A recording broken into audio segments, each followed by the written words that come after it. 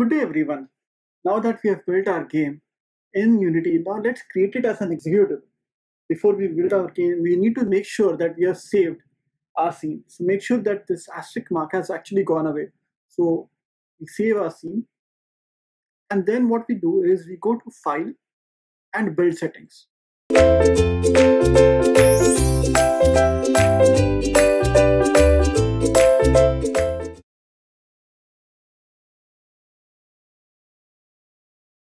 Now over here, if you can see my screen, you'll see that there are various platforms for which you can build your game. You can build your PC for Mac, Linux, or Android.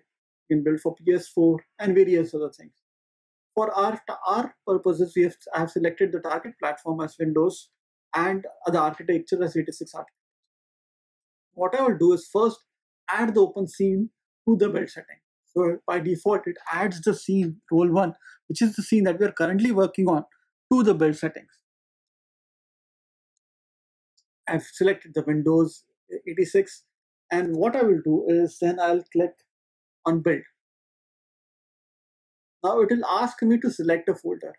Now as a thumb rule, always create a new folder called as build,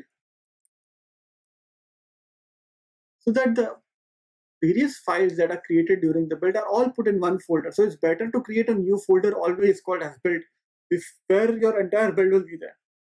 So I'll say select folder. It will take 1 to 2 minutes to actually build the entire game, depending on how complex your game is.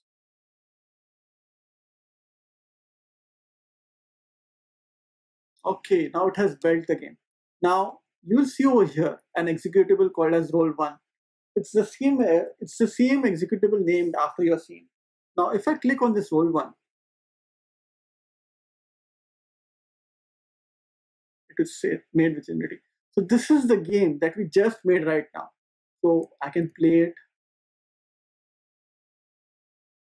In fact, I can do a lot more. I can add UI components to it, which we'll be covering at a later stage in our lectures.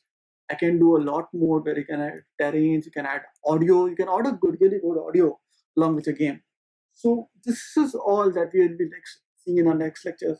So what we'll be looking in our upcoming lectures is what more features, what more that you can do with Unity. So we'll be looking at step by step, how do you add terrains, how do you add textures, lights, materials, shadows, how do you add particles like fireworks?